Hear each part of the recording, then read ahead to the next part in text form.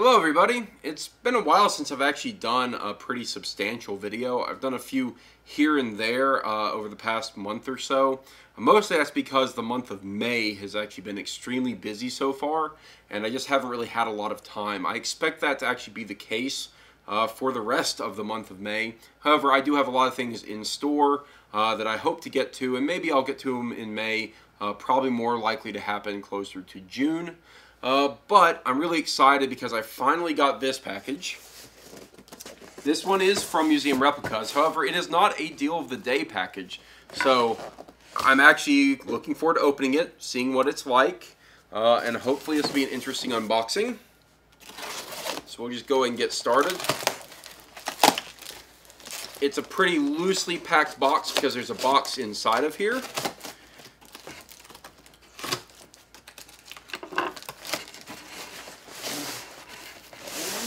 And here it is.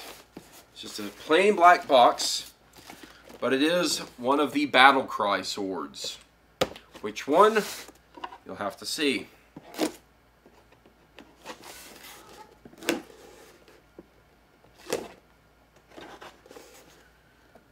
Alright.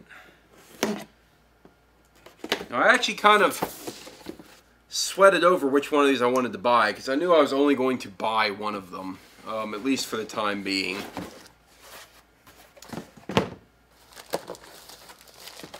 But let's get some of these things out of the way.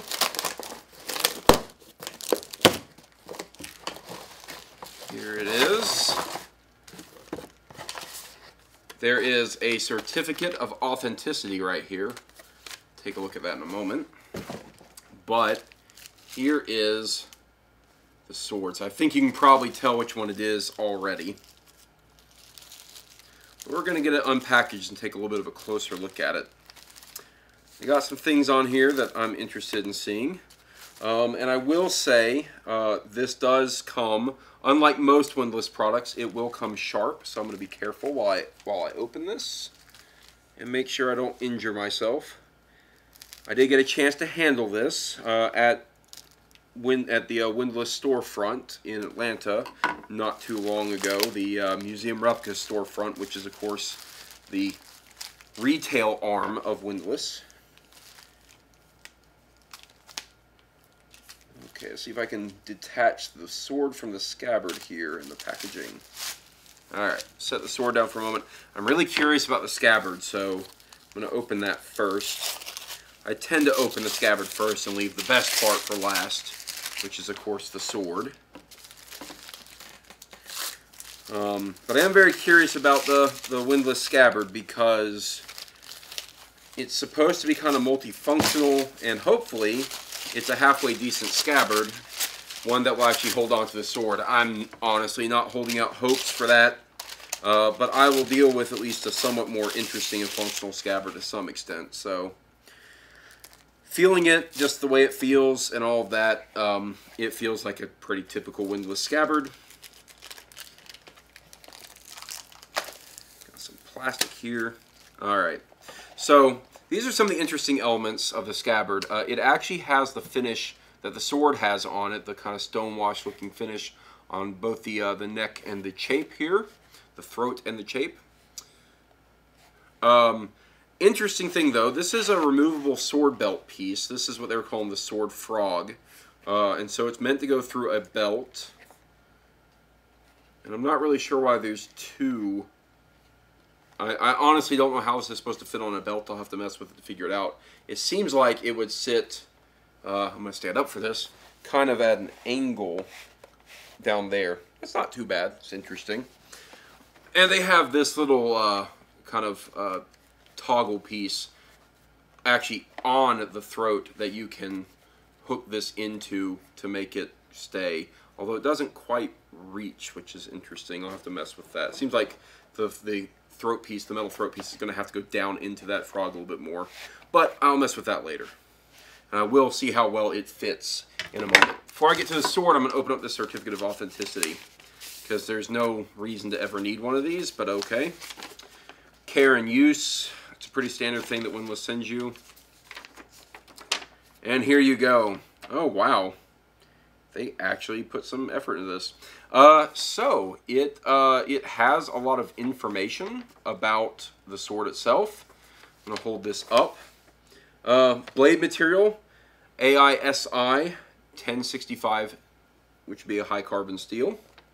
They give the name of the sword. It's the Battlecry Acre Sword. They give you stats, blade thickness, 3/16 of an inch thick. Its part material is steel. They give you blade hardness between 50 and 52 HRC. Give you the handle length, which is 4 inches, which is the right handle length.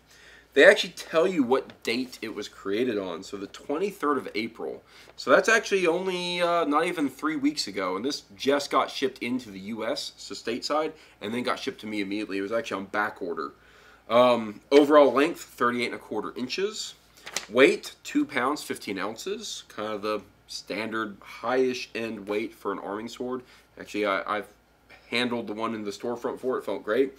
They actually give you the name of the smith who worked on it. His name is Hariram. I don't know how if I'm pronouncing that right because I'm sure it's an Indian name. Hariram. Hariram. Thank you. If you ever happen to watch this video, thank you for making this sword for me. And he has 18 years of sword making experience. Interesting. And then they have a master approved Shiva Joshi. So there you go. That is an actual certificate of authenticity. Normally I would expect it to be this kind of cheap printed, just like you bought a sword from Windlass, but that actually has interesting information about the sword. Does it matter all that much? Probably not really. Let's go through the process of opening this up further though. Take off the protective tip and see what we got to do to unwrap this.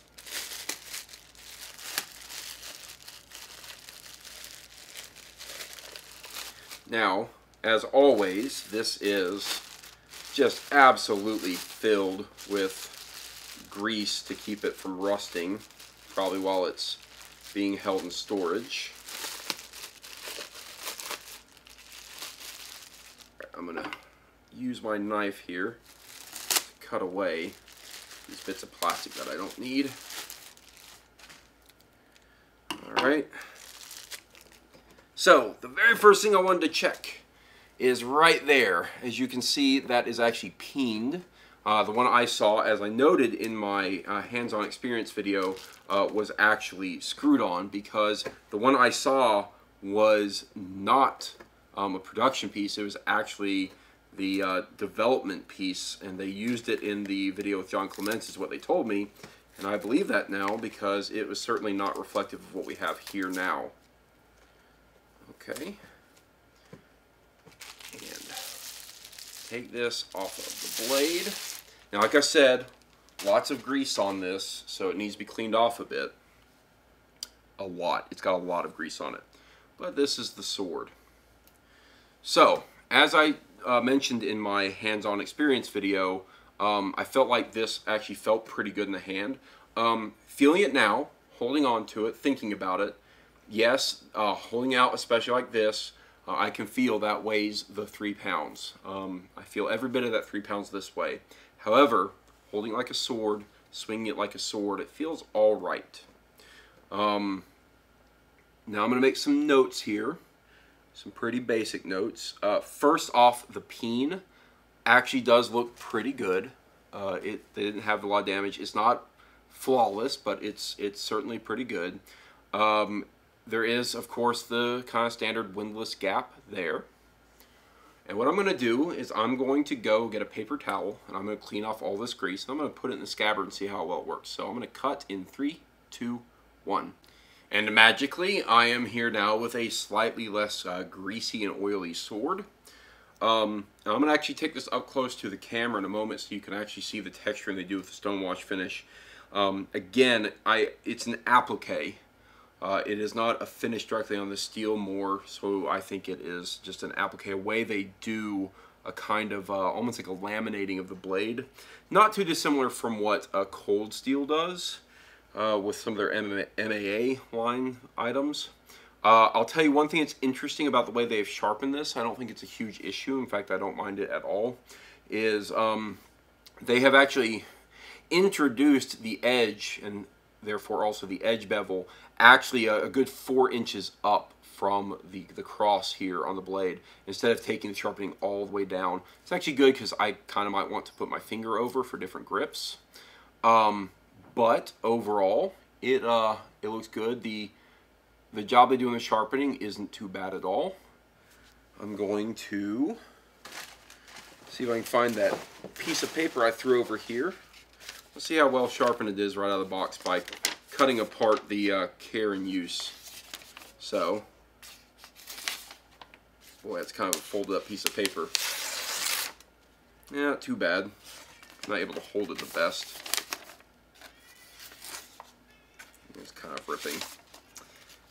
This is actually a pretty flimsy piece of paper, and it's just kind of tearing. I don't think that's a sharpness problem, but I'll mess with it some to actually make sure. Yeah, it's all right. So I'm going to take this up close to the camera so you can actually see the finish a bit.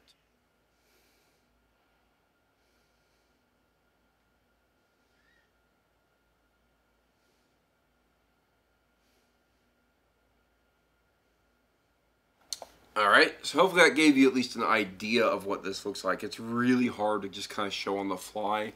I'm sure when I do a review of this sword, I'll have much nicer shots for you so you can see what it looks like. And let's see how it works in the scabbard. I have a feeling it's only going to fit just okay. Let's see here. So, there we go. Actually, that ain't too bad at all. Look at that. It is a windlass scabbard where the sword stays in. Amazing. Now, I'm wondering if that isn't because I cut it into something, or do they actually make it all right? Yeah, no, that's good. Wow.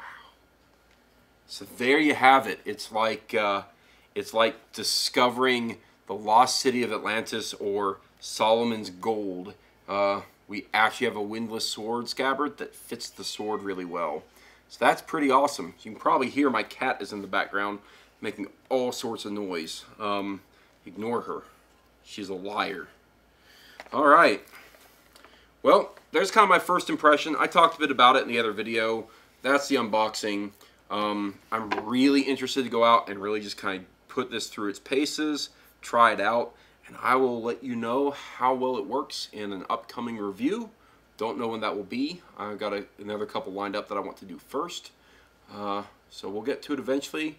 Hopefully, maybe this puts some people to worries and fears to rest with this product line. It seems to be all right, at least for the price. Again, not perfect in first impressions, but all right. And like I said, the patterning and the stone washing is a little bit interesting. So anyway, that's it for my initial impressions and thoughts and the unboxing. See you next time.